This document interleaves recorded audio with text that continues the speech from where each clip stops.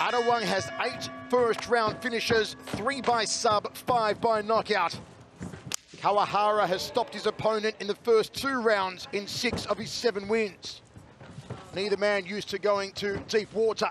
Very wide stance here on Kawahara. Let's see if Adiwang can flurry early.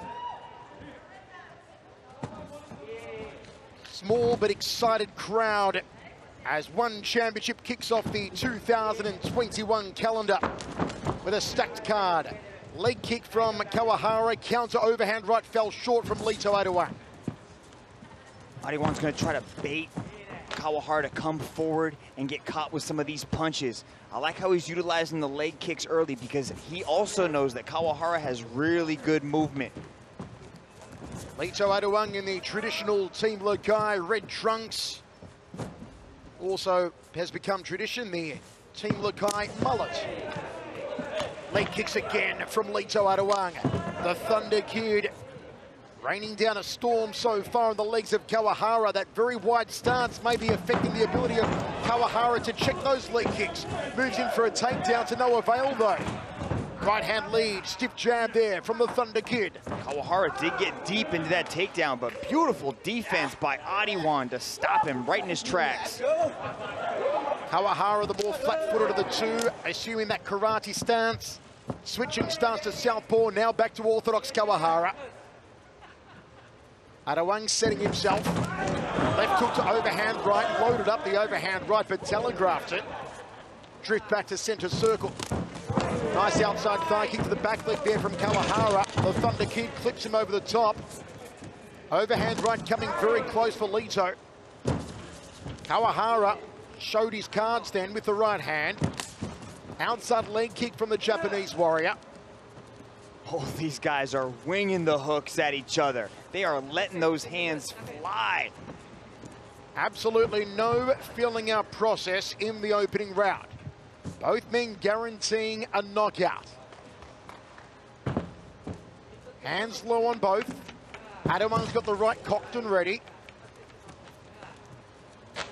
Adiwang has had success so far going to the legs of Kawahara. There's a kick to the ribs from the Thunder Kid. Kawahara now up on the balls of his feet, bouncing in and out, trying to find range.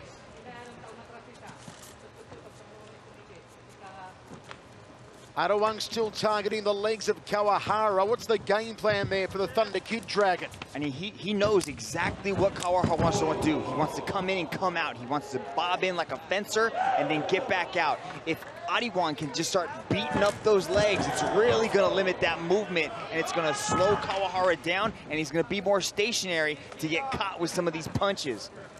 An overwhelming 83% of fans on the One Super app tipping a win for Lito Adiwang tonight. Adiwang went for the outside lead thigh of Kawahara. Kawahara tries to clip him with that looping right. No success so far with the hands of Kawahara. Adiwang thought about the front kick off the rear leg. A very calculated approach by Adiwang tonight so far. That was almost a hammer fist strike there off the left hand from Kawahara. A little unorthodox. Looping left hand from Adiwang. Good snappy jab and out of range immediately Kawahara, avoiding the counter strike. Adiwang has that beautiful ability to combine power with speed and precision. Yeah, his speed almost creates that power, especially when he gets you hurt. He jumps all over you. You can see what these guys are trying to do. They're trying to pull each one of them, their opponents, into their punches. They're trying to move back and then counter with a beautiful cross. Good outside leg kick there. Just connecting with the bottom part of the shin was Kawahara. Adiwang goes to the ribs, 3-2 combination. Another rib kick there from the Thunder Kid. 30 seconds left in the first round. Good superior striking there from Lito Adiwang. The biggest difference is these kicks coming from Adiwang. They are scoring in rapid succession, especially when Kawahara switches to southpaw. You can see Adiwang starts teeing off on that roundhouse kick. Jab too, but the distance isn't there for Kawahara. Tries a jump turning back kick.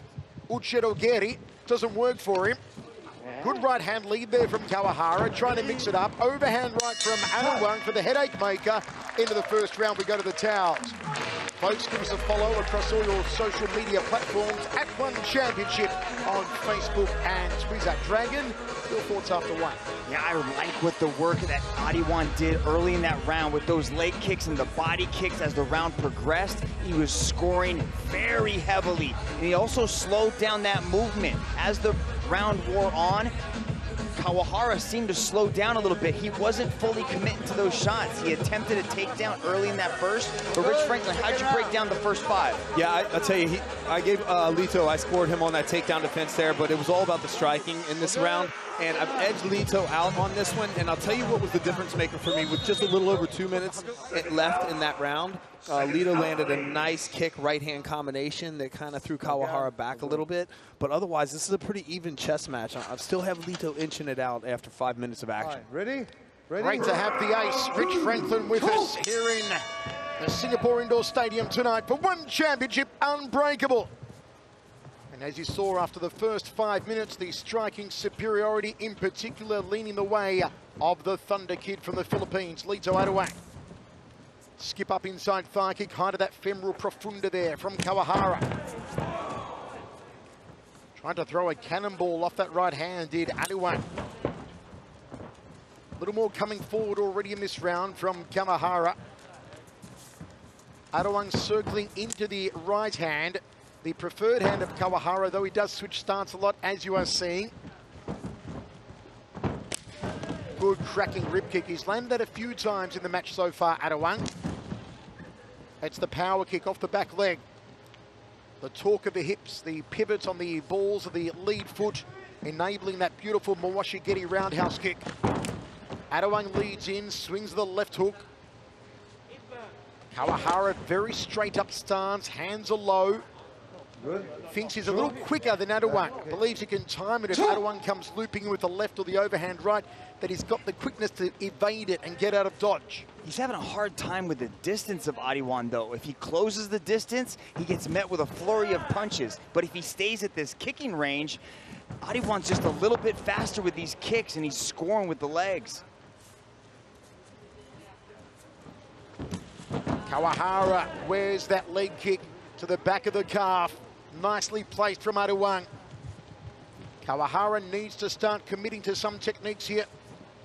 And you see Adiwang just playing mind games. You mentioned the wide stance in the beginning of the first round, and it's kind of lending to the ability for Adiwang to land these leg kicks. A wide stance is not conducive to checking low kicks.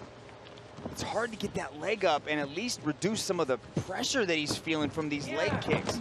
He's got to start. Oh, smack bang! Smack bang! Smack bang! Smack bang! One punch and the Thunder Kid is back!